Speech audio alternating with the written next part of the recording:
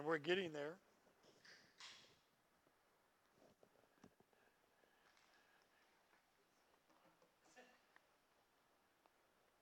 This is why I don't split them up.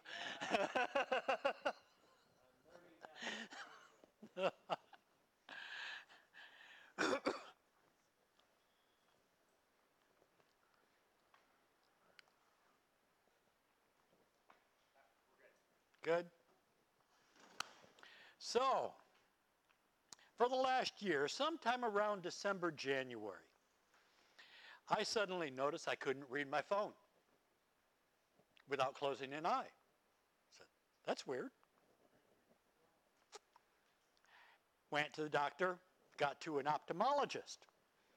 My regular doctor sent me to an ophthalmologist. Low blood flow in my eyes, maybe stroke. They did tons of scans on me, could not find any evidence of a stroke. Nothing.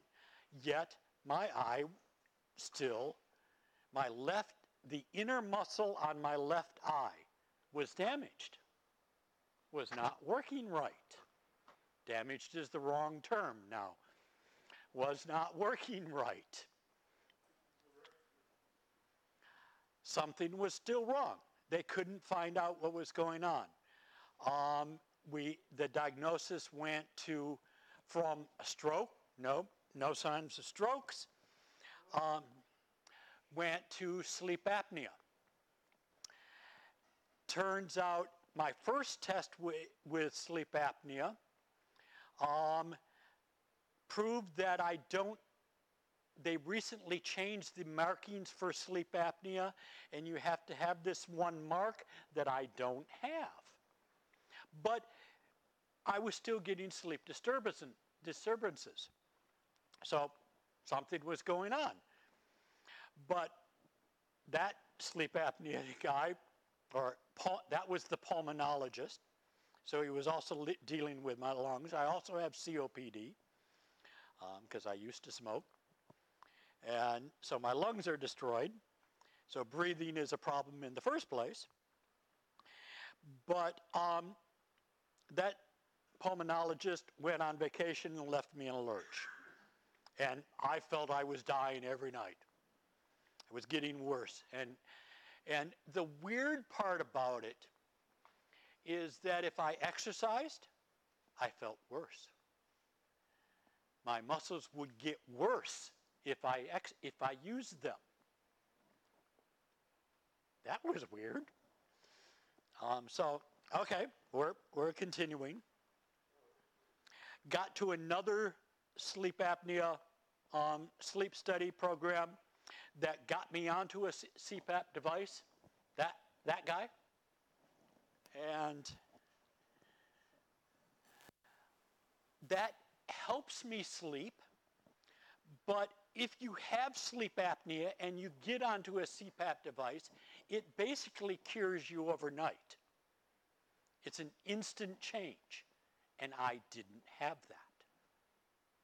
It was not a miraculous change. I still was dying every night, but I was at least sleeping, which was an improvement. What a sleep apnea device does is you have a mask over it's either just in your nose or over your mouth and your nose. It constantly pumps air at you at a certain pressure. They have to figure out what pressure is best for you. And it means that you are constantly getting air then. It's a constant pressure, and I don't remember what the other two letters are. Constant positive airway pressure, yes. It maintains a constant pressure into your lungs. So that the problem with sleep apnea is you stop breathing. By pumping air at you, you can't stop breathing. And so typically that solves the problem. Did not solve the problem. Then they started thinking, well, there's something neurologically wrong with me. Got some appointments for neurology. Last month I came to the meeting and said, I'm dying. Brad, take over. And so I passed off all that stuff. I think within that next week,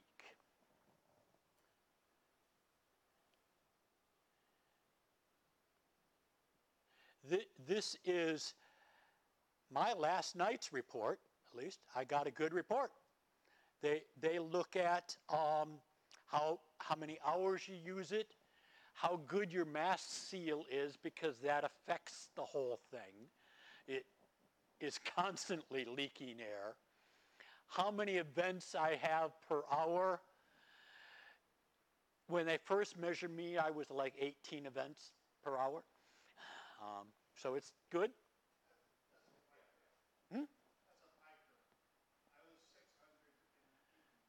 Yeah. Yeah. You really had sleep apnea.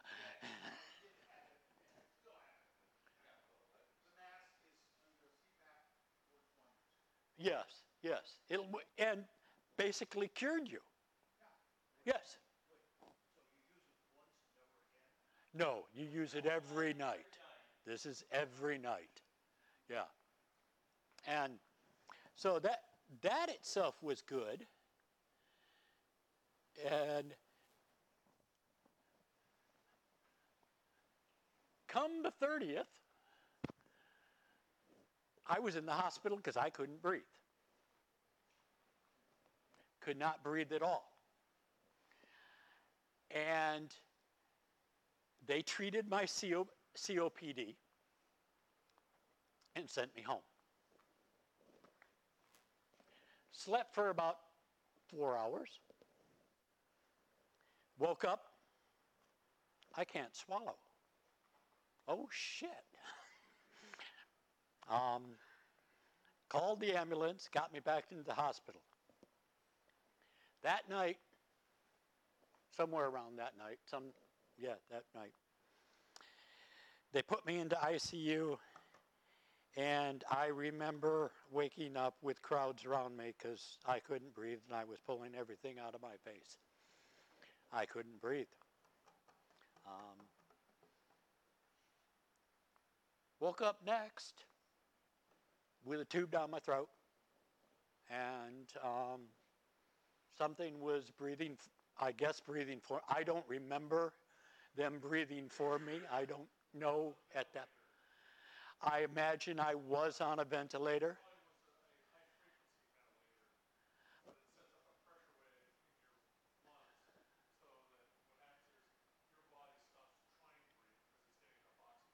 Right. That's what they had to do. They found the director of strokes at Good Samaritan Hospital is a neurologist that happens to know about this disease.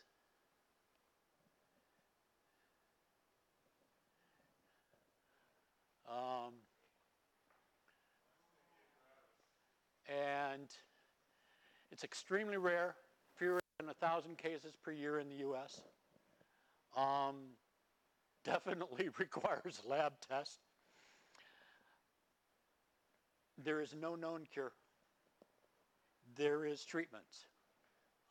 I take a drug 4 times a day that keeps what the disease is there is a thalamus gland behind your breastplate. That the thalamus gland. It produces antibodies. It normally disappears in adults. It's normally just there when you're a child, and it goes away. It produces antibodies that affects the neuron-muscle connection. And so you have fewer receptors. The receptors go away, or they're disturbed. They're not working. And as you use those muscles, the receptors go away. And basically you lose muscle control on all of your voluntary muscles. So yes, I was dying. This neurologist has many patients on this drug. For one, they sent a sample to Mayo Clinic in Minnesota. It takes 4 weeks to come back with a diagnosis. Luckily, they didn't wait. They put me on the drug. Within days, I was alive. I was back breathing. I was breathing on my own. It's every day I have something more. Brad was telling me I sounded better this morning. My throat, because of the trach tube, it's worse, but I was losing my voice through the year. I used to sing in a choir. Nope, that went away early spring.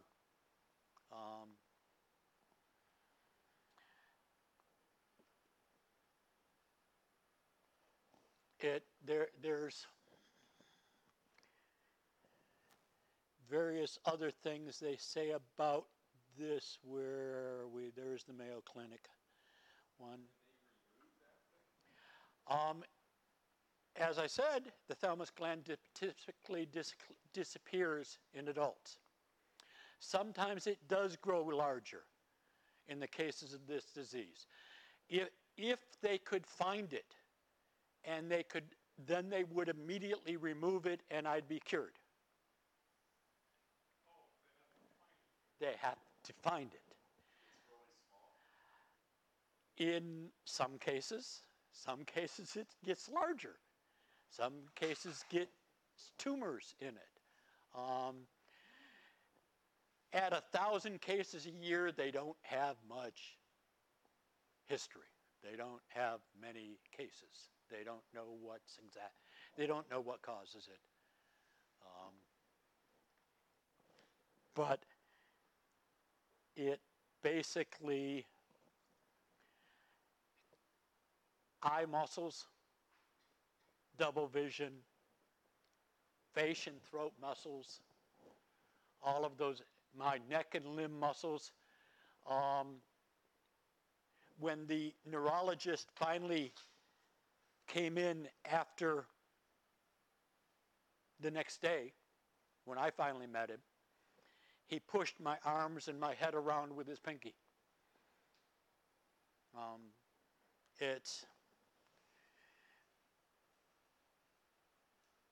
I had lost that much muscle at that point in time. I knew I could barely hold my head up. And they looked for the gland. They couldn't find it. So it's just take medicine the rest of my life. Do you have an MRI? Many through the year. And a CT as well? Hmm? And a CT? Yeah. And neither one of them Neither one of them found it. Couldn't find a stroke either. pretty high resolution machine. Yeah. They were searching for everything and couldn't find it. And it took this one doctor recognizing me and throwing me on the right medicine, just guessing at it. Yeah, it's still a guess. We still don't know for sure. But I'm getting better. So I don't care. As long as I'm getting better, I'm fine. I'll take meds. 4 times a day. Yeah, that's all there is to it.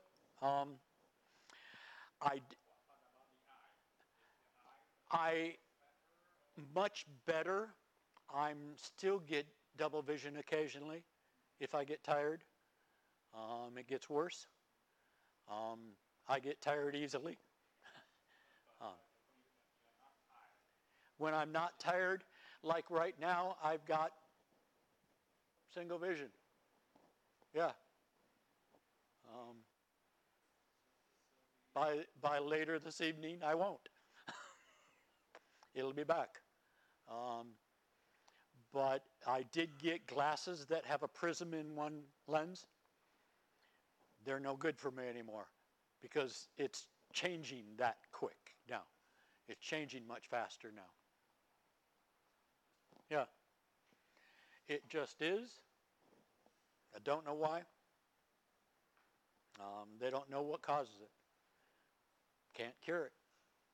They can fix the symptoms.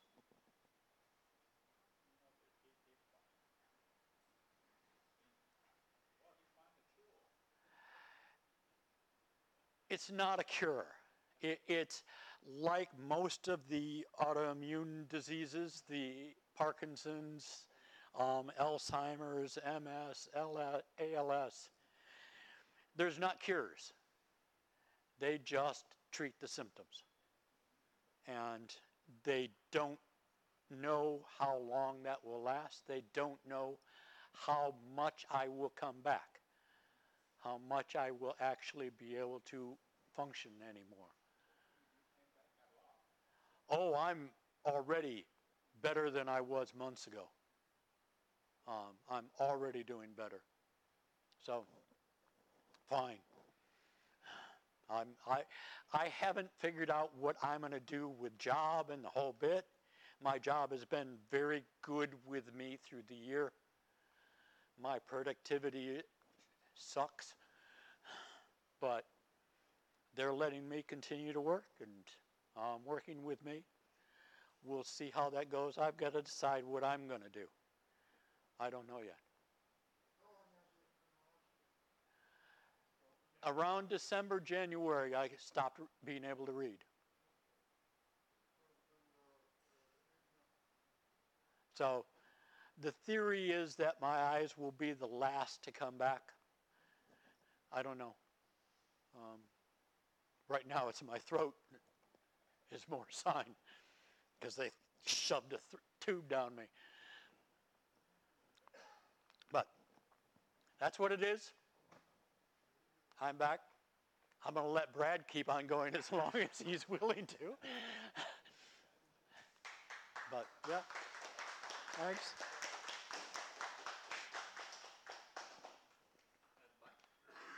Oh, Mike.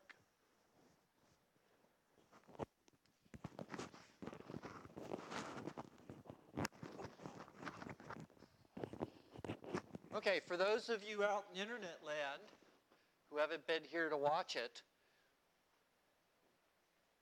I would say 90% of the YouTube videos of the meetings that we've been having for years now were done, streamed by Dennis. And I wanted to say how grateful we are for him to have done that for us. And I'd like to give him a long round of applause for that.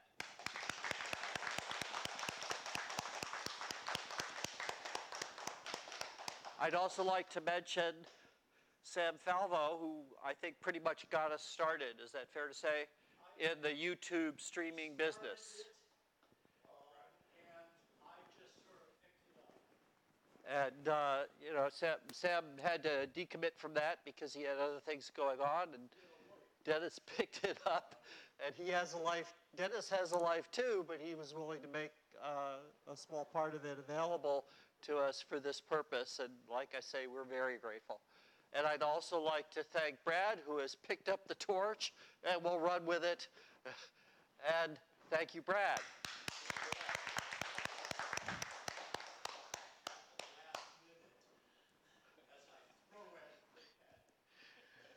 All right.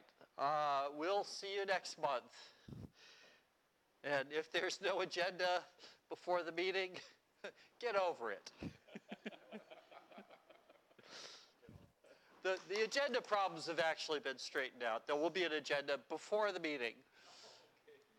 It may be the completely all robot, Don takes the whole day meeting.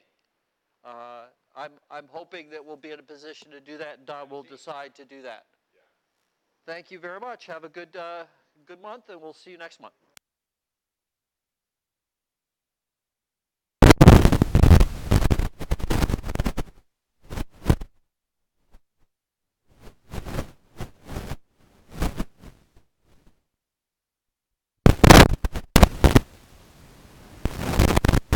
Characteristic, but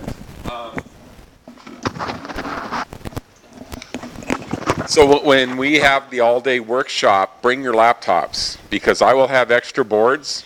I'm having 15 boards made, so those people that haven't purchased a board, they could still play with one.